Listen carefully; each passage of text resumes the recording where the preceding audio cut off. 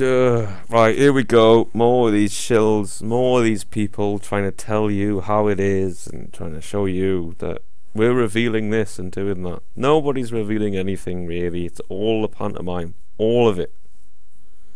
You've got to trust your own instincts. You've got to be able to decode this stuff. Right? It's as simple as that.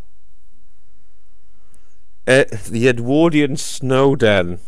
Whatever. It's all a load of pantomime. It's all pantomime and theatre. It does what it says on the fucking tin. Excuse my French. But it does what it says on the tin. He works for the Secret Service. He is.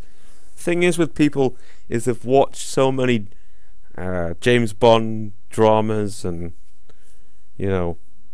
movies about all this stuff that they the blurring of reality has become quite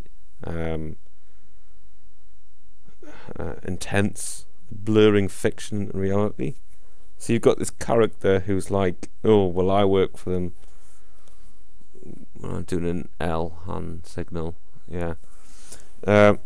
He works for them, but he's against them, and yeah, they're all trying to look for him. Bit like they're looking for this flight and they can't find him. Oh man, they can find anybody they want to, anytime.